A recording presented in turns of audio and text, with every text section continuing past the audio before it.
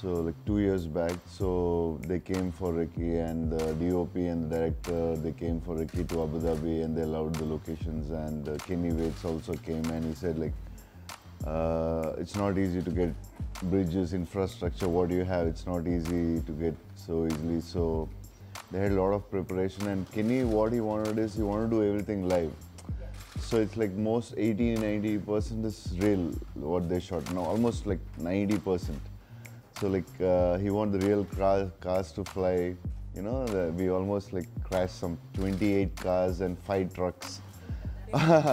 And he wanted everything real. It's not like CG and all. So he believes in live. It gives the real impact because on the bike it was really fast, which I need to shoot and all. But they took a lot of safety measures. They're like very experienced.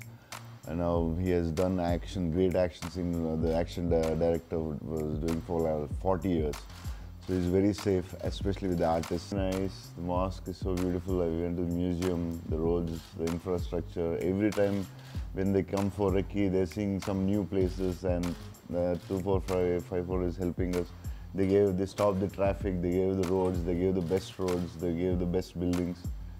So it's very nice and happy. We are very happy to work, and we'll start working. We know that she's here because of that, and she's very beautiful in the character. And it's not just like she comes for a song and 3-4 scenes. You know, she has she's a very important character, and you can say her character is one of the biggest asset. Like the story holds from her point of view a lot, and it becomes much stronger from Shraddha's character.